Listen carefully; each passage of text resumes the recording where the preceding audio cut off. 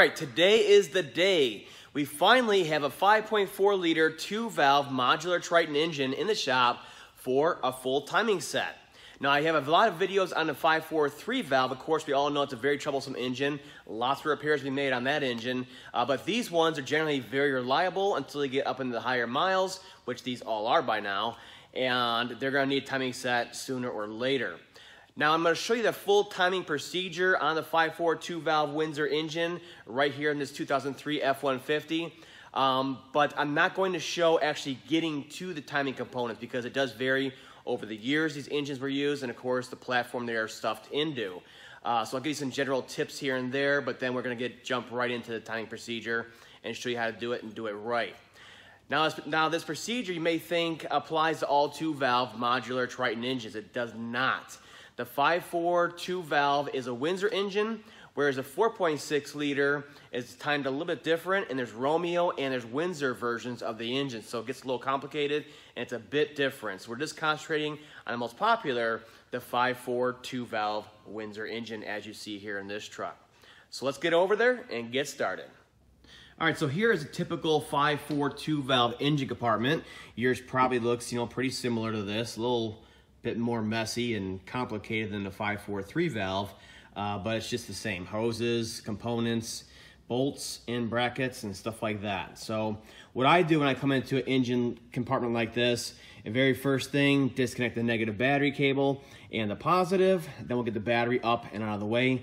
Even if the tray stays, it's nice to hold tools, parts, and lights when we're working in here. And then I'll go right after all the big bulky items like this air intake snorkel here, the appearance cover, the fan shroud itself, and then I'll get the fan out of the way. It's a 36 millimeter hub nut on there, and get that up and out of the way. And then everything will start to open up on here for you. Now what you need to realize on a vehicle like this, in the job that we're doing, the timing job, all I need to do is get into the valve covers. Okay, we need to pull those off. And we need to pull off the front cover on here. So just think about it. What is in your way? A bunch of harnesses, hoses, vacuum lines, coils, pulleys, stuff like that is in your way. You have some brackets right here for the power steering reservoir and the reservoir itself. Some more tubes over here. Now the one thing you do want to start soaking now, because all these do have this, is the EGR tube right here. See the EGR tube going down and over the manifold? Well, up here they usually, they unscrew pretty easy. Just spray some rust penetrant in the nut right there, 1/16" nut, and they'll usually come loose, but we need to pull the whole tube off because it wraps down around this valve cover right here. So down in the wheel well, you will see, I sprayed mine already, right there. There we go. There is the actual nut down here, the jam nut down here that goes to the manifold. These will be rusted pretty bad. This one's not that bad at all. So you're going to need propane or MAP torch or even an oxyacetylene torch to get that nice and hot and loosen from the nipple on there so we can get that tube up and out of the way. So again, do whatever you need to do. Just look at it and think, what do I need to do so I can gain access to the valve cover on both sides and the front cover on here, okay? What's nice about these is that you don't need to drain the cooling system at all, and you don't need to discharge the AC system at all, because look on the side here, the AC accumulator, see it back in there? It's pretty far away from the valve cover, so there's usually generally enough room. Once all these harnesses and that dipstick tube and stuff like that are out of the way, you can leave the AC system intact. So this is definitely one of those jobs that a do-it-yourselfer can do in their garage without any real special tools. Okay, so before going any further, I want to go over my engine compartment here. You can see it's a big mess, but I want to show what I take off to get access to those valve covers and the front cover there. So starting over here, yes, I do pull the battery in the battery box. And on mine, I did pull the AC accumulator because it's just easier for video purposes, but you don't need to remove it on yours. There's plenty of room to pull that cover off over there. So you can just kind of take a general look. All these harnesses are kind of tucked out of the way. Look at all of them on top of the intake there. And the same thing over here. You're pulling the coils, you're pulling the harnesses and all that stuff, vacuum lines. and just getting everything out of the way. Now the EGR tube over here, you can see it right here. It loosened up here, no problem, like they usually do, but down below, it was stuck to the nipple down there, so the nipple and the pipe moved together. It's a real mess. Don't even fight it. Swivel it out of the way, as you can see here, and it gives you enough access to pull this valve cover off without opening a can of worms down there. And also, these nuts on this particular year are 1.25 inches, so make sure you have a big old wrench on hand for that. Some of them are 1.16 inches, some are 1.25 inches, like the big boys. Same thing with the front cover area here. I pulled the fan and the shroud. Of course, all the front end accessory drive components. AC compressor stays in place. But the power steering pump, of course, you want to pull that off and lay it to the side. And then that gives us access to pull off the bolts in the front cover and the valve covers. So at this point, everything's free and clear. We can start the timing procedure. And we're going to start off by locking down each one of these cams. And then we're going to start removing all these old components and then start building up with new. Now, one of the very first things you want to do is lock down each one of these camshafts into place so they cannot move while we're changing out and removing all these timing components up here, the chains and everything else. If we don't do that, it could potentially flip over because they're under spring pressure, flip over violently, and then actuate another valve and put it down into the piston and damage the engine. You don't want to do that. So the way you lock them down is, some guys use vice grips. I don't recommend it at all. Is use a tool just like this. Now this is from OTC. It's part number 511545. I'm sure there's cheaper versions out there. I'll link to them down below that work just as well. But we're going to put one of these on each side and lock it down. I'll show you how to do that. And that'll hold it into place for us so it's safe to remove the timing components. Before we do that though, we want to kind of pre-position the crankshaft and the camshaft so it's close and ready for timing once we start building it back up. So what you want to do is turn the crankshaft down there. You can see it down there.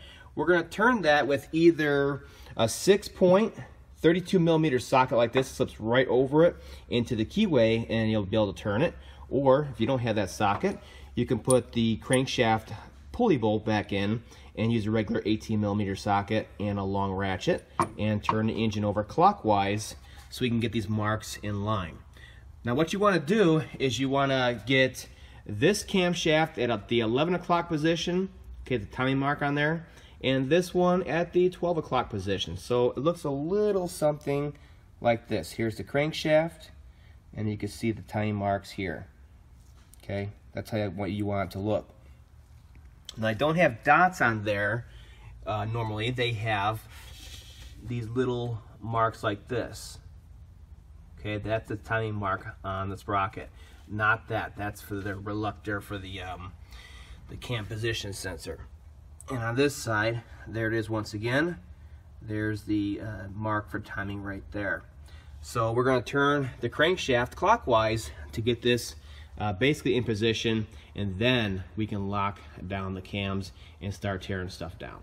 Alright, so here's the critical pre-positioning step for the crankshaft and the camshaft. You want to get as close as possible so there's minimal fidgeting later on to get these chains lined up.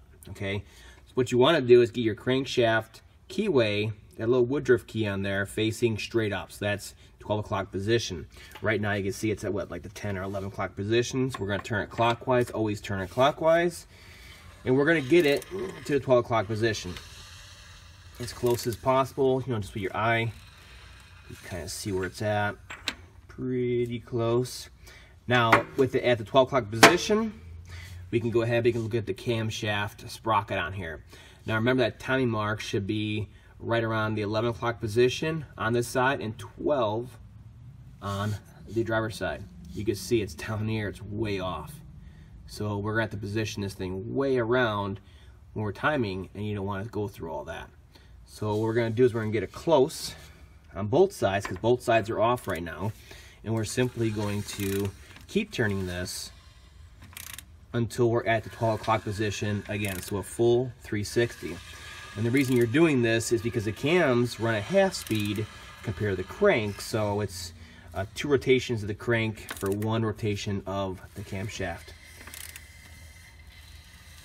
So we're going to get it back up to 12 again, And we're going to look, and our marks on the camshaft sprocket should be much, much closer on both banks. Just kind of visualize it, you know, right about there. Is 12, well, okay now.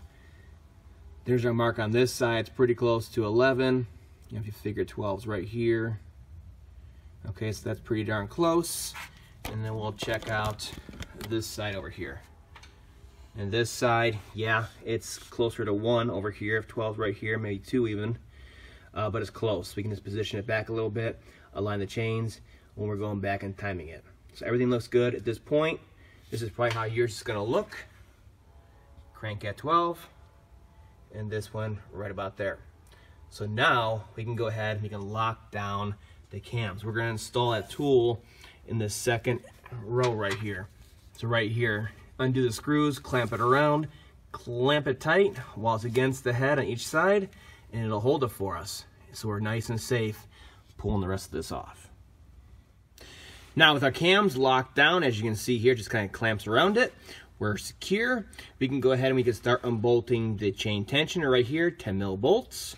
And then we get the tensioner arm, get the chain off, get it out of the way. We have access to the upper guide here, 8 mil bolts, top and bottom. They are different. The long one's up here, short one's down here. Okay.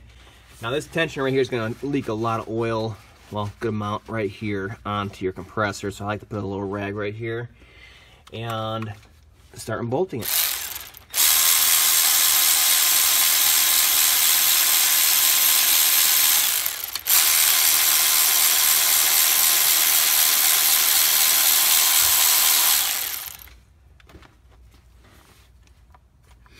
Now, on yours, you may have cast iron tensioners, whereas I think in 03, 4-valve, 2-valve, it didn't matter.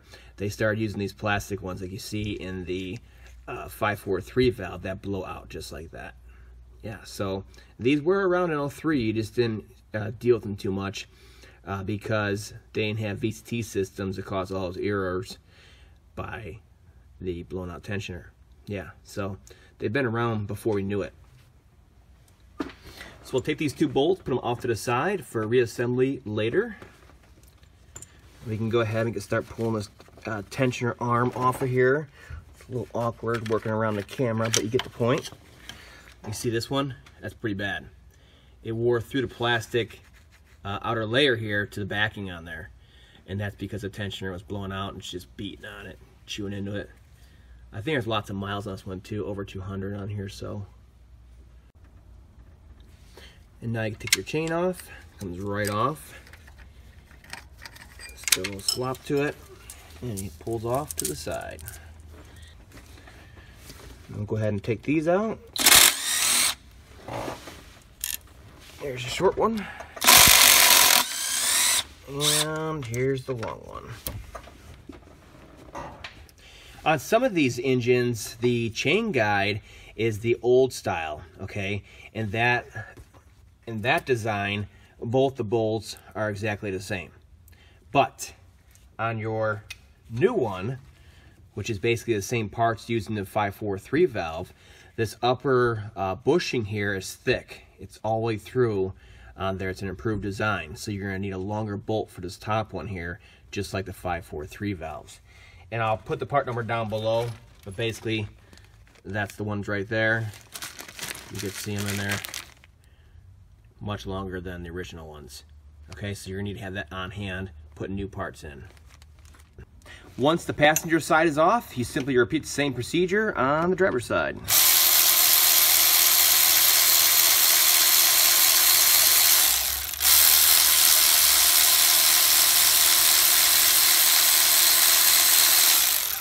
Go ahead and get these out. Get tension off the chain, just like so. You kind of sneak it past. This one's blown out too. We'll pull our tensioner arm off of here. Watch out, it's gonna be full of oil on the backside there.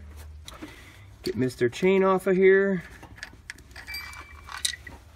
And then I'll pull the crankshaft sprocket off too. And then we'll zip off this guide right here also. The lower bolt is longer and the upper is the shorty.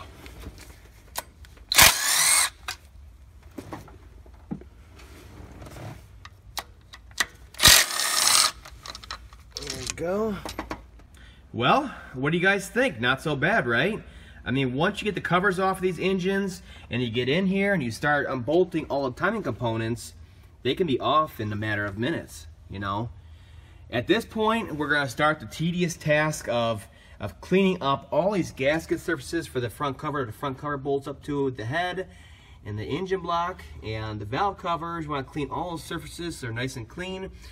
Get your gobs of sealant out of here. Make sure all these cavities in the block and everything in the head here are all cleaned out, some compressed air before going back together. What I do is I stuff 2 rags wrapped together down here in this crevice to keep all the debris out of the oil pan while we're cleaning up here. And on this vehicle, we're also changing the oil pump, which I highly recommend anytime you're in this far into the engine. Now I'm going to be installing the Melling M176 pump. It's a standard pressure, standard volume, which is all these engines need, but it'll be all new from Melling, okay? The procedure is exactly the same as the 543 valve, and I have a whole video on that, how to do that in detail in vehicle. Normally you have to pull the pan to do it, but I have a trick to do it without pulling the pan. So I'll link to that video down below, and you can change the oil pump in yours if you're so inclined, okay? So let's go ahead and change those components out and clean everything up so we can start building the engine back up. All right, now with everything all cleaned up, as you can see here, our new oil pump installed, everything's good to go. Our crankshaft still at 12 o'clock. We can go ahead and we can start pre-positioning the camshafts for timing, okay?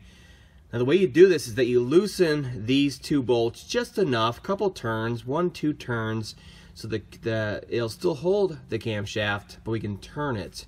And we're going to use a tool like this right here. It kind of sticks into there, and we can turn it and make sure our timing marks on the passenger side is at 11 o'clock, and on the driver's side our mark should be at the 12 o'clock, okay? And that'll get it close so that we can start attaching all the timing components, and then when we lay the chain, we'll make sure it lines up into that correct mark on there to line up with that. So let's go ahead and do that. So mine are loosened just enough. I'll show you how it looks on here. It's pretty simple, but I figured I'd show you guys because it is a critical step. And this is totally different than the regular 3-valve stuff that I'm used to doing day in, day out.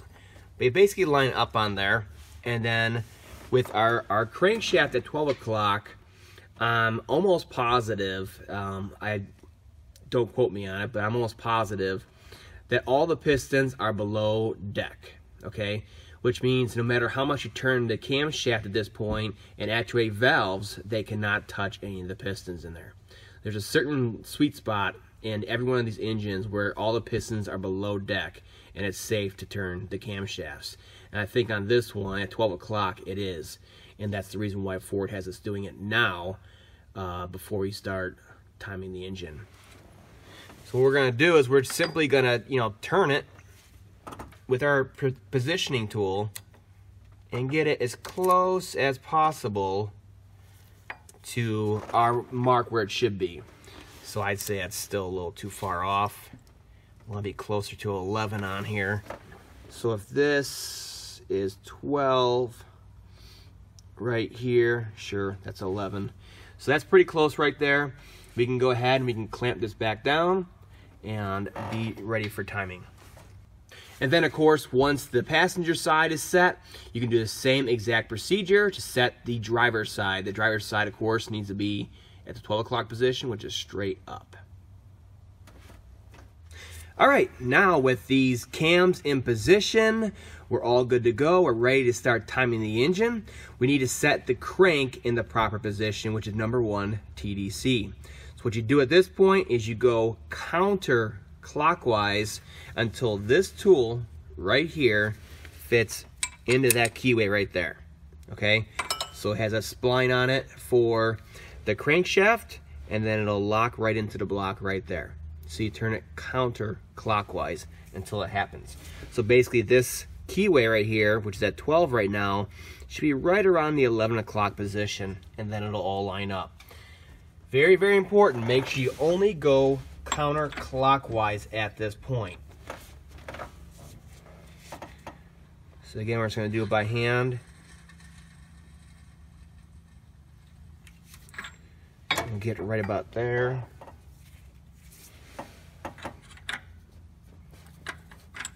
See, we're a little too far, so we'll go a little bit more, and it's trial and error.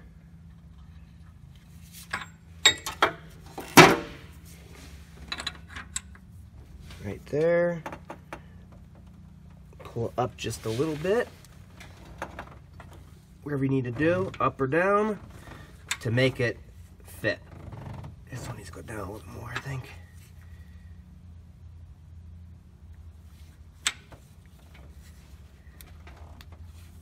There we go. So you see how that works? We'll bring you in close down here so you guys can see how it should look right there.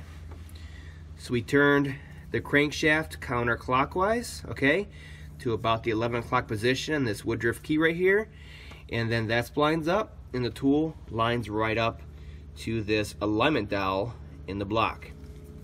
And it should be just like this. Slide right on. That sets the crank at number 1 TDC, and of course we just set the cams in position, and now we can start building up the timing components. We're going to install the upper guide on the passenger side first. Remember, our new bolt that we bought goes over here at the top, and that'll accommodate the new design. You want to get these in by hand. There we go. And then the small one, the old small one, goes in down here. Again, you want to do it by hand. Get them threaded in by hand. And then I'll just snug them down at first.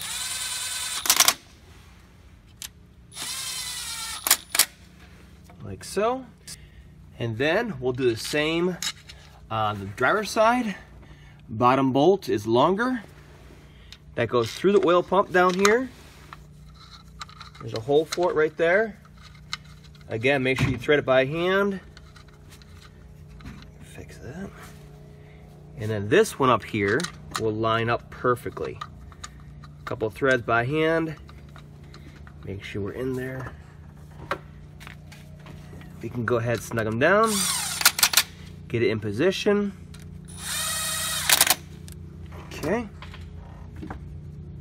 And that twisting you saw, how it twisted into place, that is perfectly normal. So don't think there's something bound up or wrong. When it twists back into place, when you tighten it down, that's the way it should be.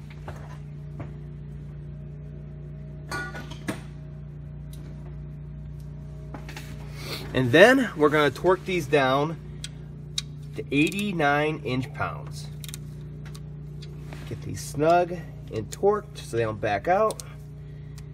And then you're going to do the same exact thing on the other side, on the passenger side guide we just installed. Same thing, 89 inch-pounds on both bolts. And that'll get those set.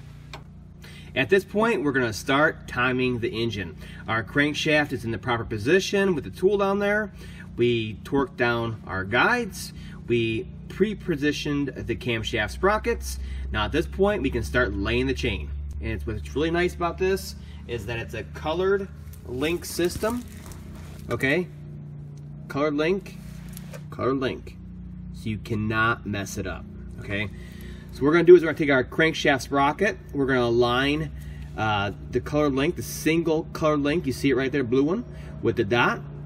We're going to hold them together, and then we're going to lay the chain. So we'll keep it on there just like so. Make sure it's still aligned. Simply splines up with the crank, and then we'll start laying the chain around the sprocket here. Okay, and it's gonna be pretty tight, and then you can kind of see where you're at on here, how far off you are. Okay, what you want to do is make sure everything down here is nice and tight. We're still aligned with that dot. Tight, tight, tight, tight, tight. This is the slack side. This is the tight side. Just make sure it's tight all the way up, and then you start splining it with the sprocket. As you can see, with the positioning on here, we're actually a few teeth off. Okay, so we're going to have to turn this back to line up with our chains on here, so everything lines up just right.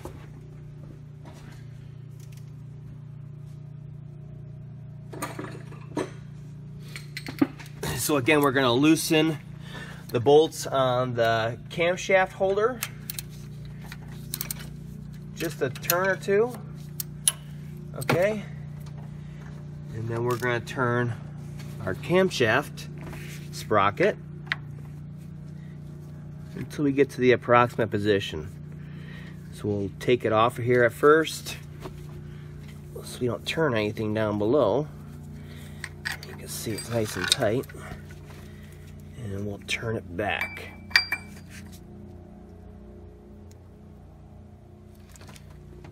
Too tight. We want to loosen it just enough so it moves. Like that right there. Now, let's see what this is.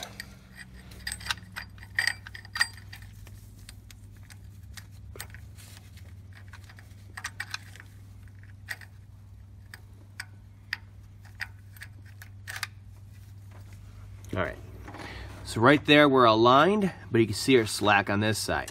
So what we're gonna do is we're gonna turn it left. So we pull that slack out of it, and then we'll tighten the tool again. Make sure it's snug so it doesn't pop back on us. Yep, you can see it's kind of a pain to do it this way, but this is the official Ford procedure.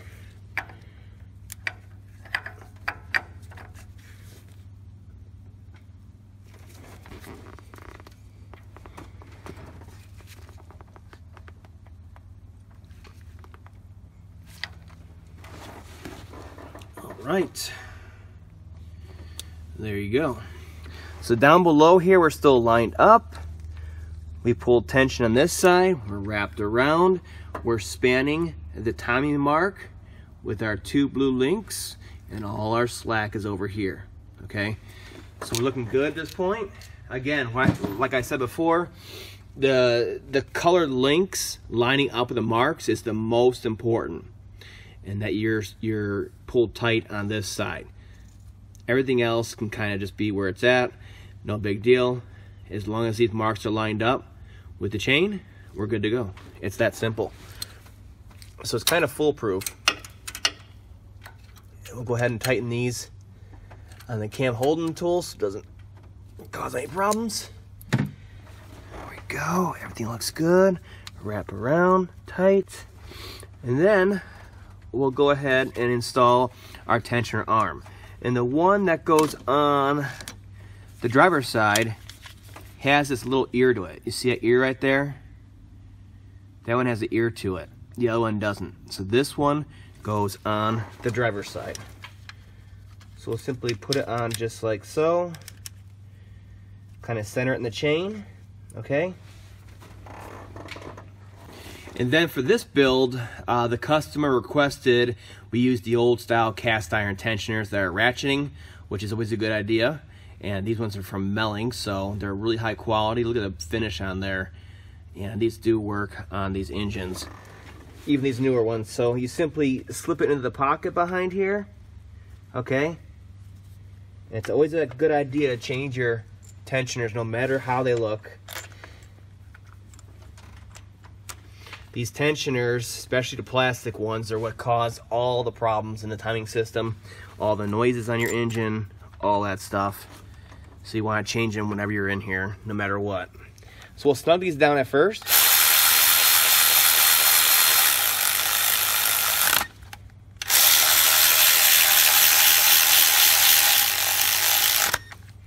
Okay, make sure we're still centered in that pocket with the plunger coming out of here. Okay, chain centered, all that good stuff. We can go ahead and pull the grenade pin. like that, and I'll keep tension on it for us. And then we'll torque down these 2 bolts for the tensioner. No matter if it's plastic or cast iron, we're going to torque them down to 18 foot-pounds. So I'll set these, and then I'll recheck them, so we know we're good to go. Now, once the driver's side is fully timed, as we just showed in detail, you want to repeat the same exact procedure on the passenger side. So it looks a little something like this. Now, if I didn't mention it already, these timing chain tensioners are different side to side. So the passenger side gets the R, and the driver's side, it gets the L. Now, once everything is timed, what you want to do is go over everything and do a post check on here. Make sure everything's lined up, centered, torqued down, grenade pins are removed, all that good stuff before you just start buttoning up the engine once again.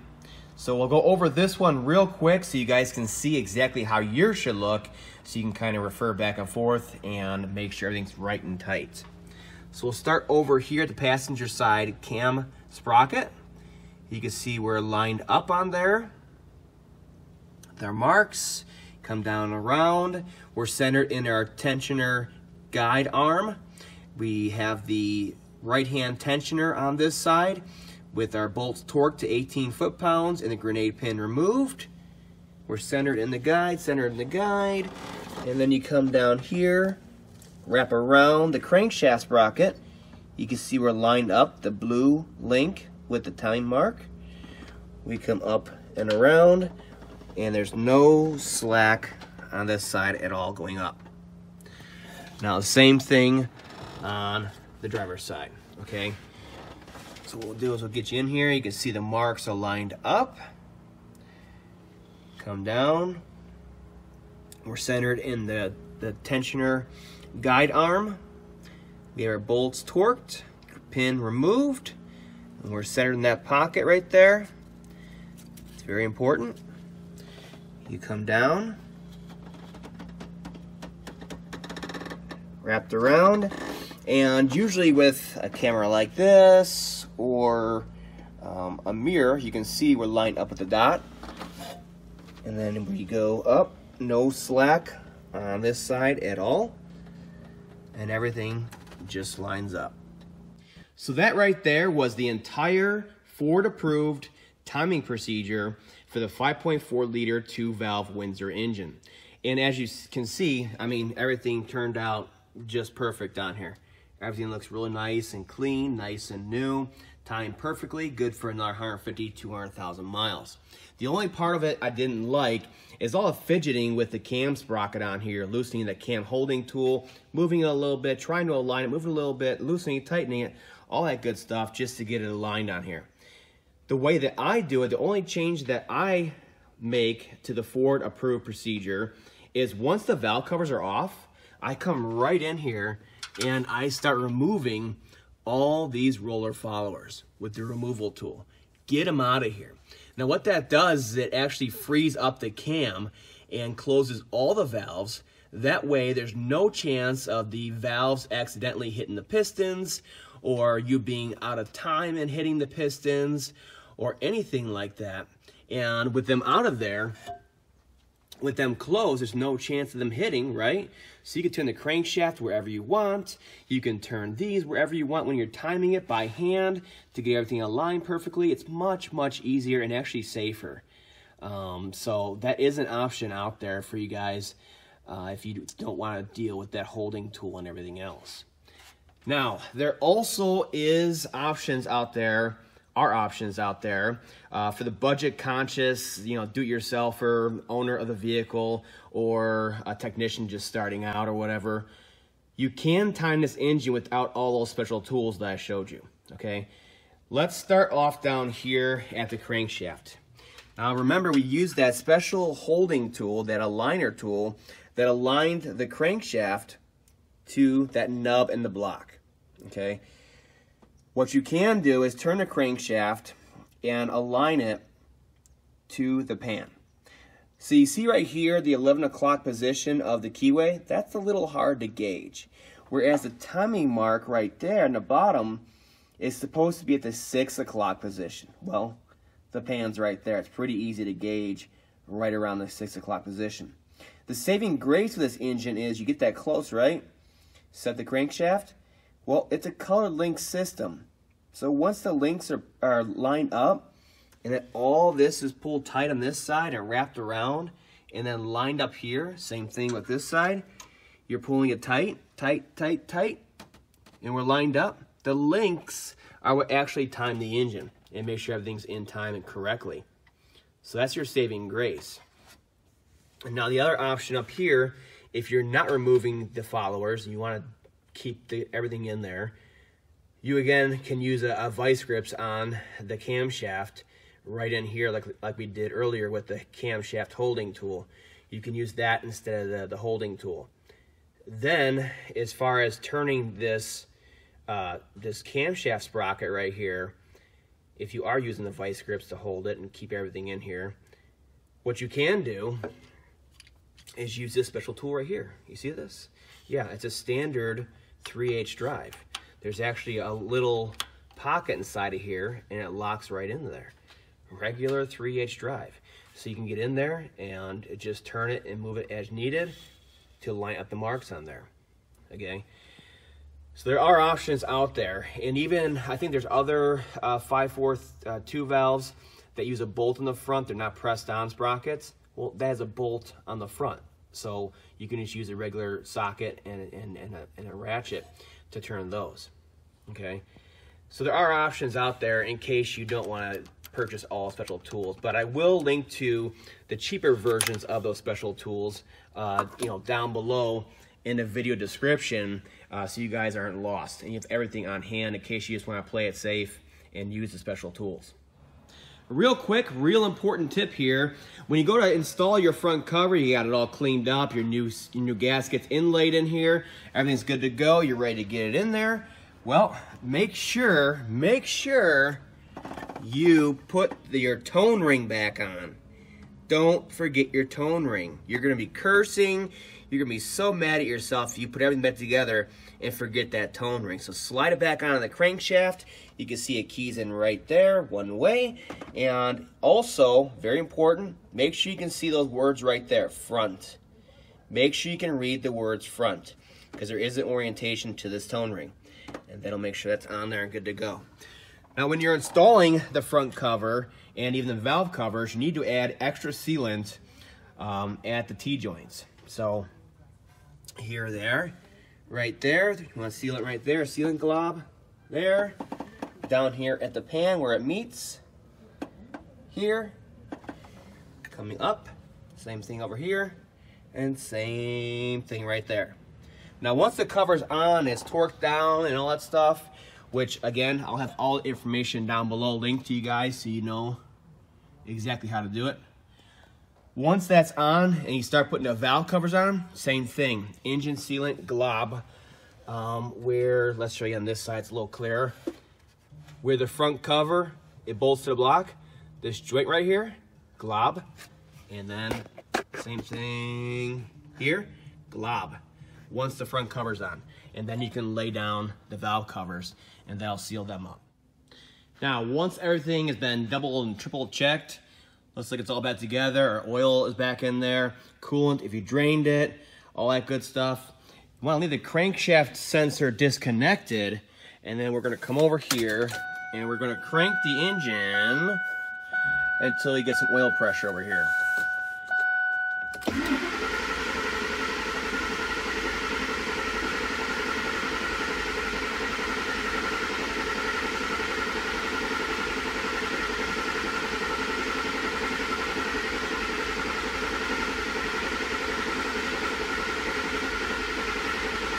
There it is. Now once it pops up like that, that just means there's 10 psi or so in there, so you want to keep cranking. Another 5 seconds after that, start building pressure in there. After that, you can come over here under the vehicle and reconnect that crankshaft position sensor. Once connected, we can go ahead and fire the engine, take a listen, make sure it sounds right, and then we'll shut it down and check the oil level.